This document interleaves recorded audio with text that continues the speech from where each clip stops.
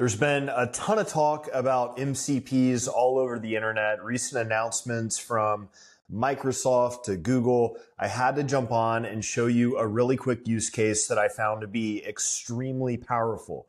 So here's the context.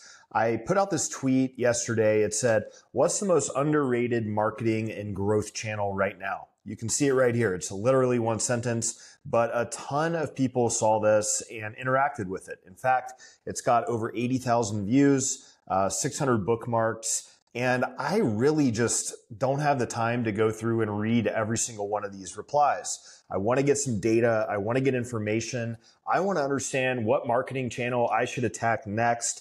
And maybe I want to know the best approach and how I can do it.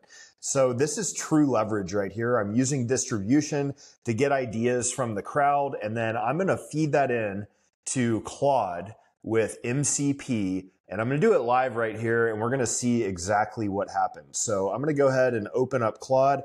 All I have is my tweet URL, and I'm saying fetch me the replies for the tweet with the author, name, tweet text, etc. It's actually a pretty broad prompt. I'm going to enter it, and we're going to see if it works. Okay, so you can see that what is happening, Claude is accessing a tool from N8N that is scraping the replies and the data from this particular tweet. So my MCP integration is working as expected. You can't do this out of the gate, and it's sort of hard to scrape X. So I used Appify. What it's doing is it's fetching all the data from this URL. And again, MCP, the way I think about it, it's kind of like a two-way radio between AI and a piece of software. You can collect data, you can send back data in commands, and you can do it all from natural language via prompting right here inside Claude. So it's working, I think. Let's have a look. All right, top replies by likes. We've got my friend Justin Brook. It says Google Ads can't beat intent-based advertising. It's wild to me that it's not even mentioned once in all these comments. People are asleep at the wheel. Justin, I have to say, I think you're right. Google Ads is definitely underrated right now. Let's go back and just make sure that this is not hallucinating and this is using real data from X. Okay, so is Justin Brook the top reply in the tweet? Yes, he is. It's got the exact metrics and it has the exact same reply. So let's keep going. We've got Tadas with TikTok influencers, mail and IRL events, Adam Singer, what's up? 8 likes, I would say OOH, out of home.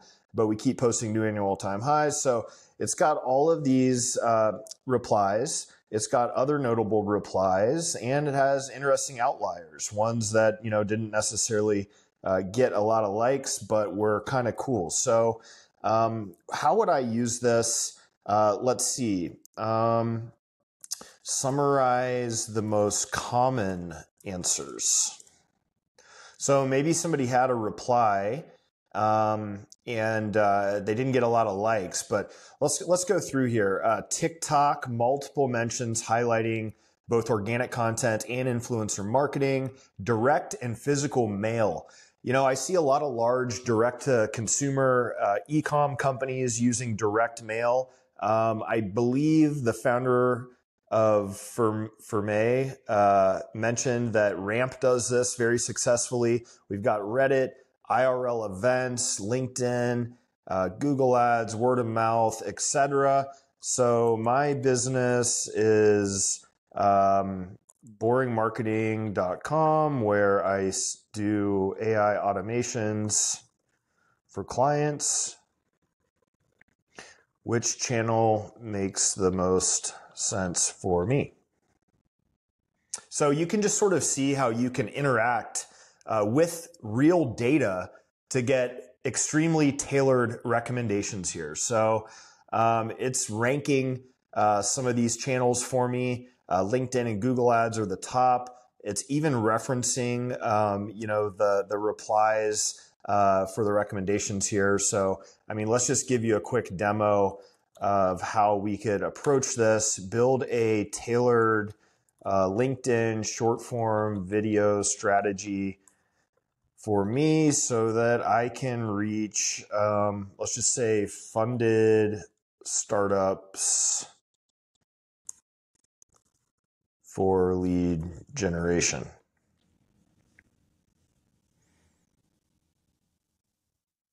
And there you go. So, I mean, basically what you're able to do here is work directly from Claude where you're probably spending a lot of time. You can connect the dots and get this closed loop from insight to action. And I think this is extremely powerful. This is why MCP excites me so much. And I think that we're really just kind of scratching the surface with this technology. So that's it. Wanted to share this this alpha with you, and I hope you can give it a try and let me know what you think.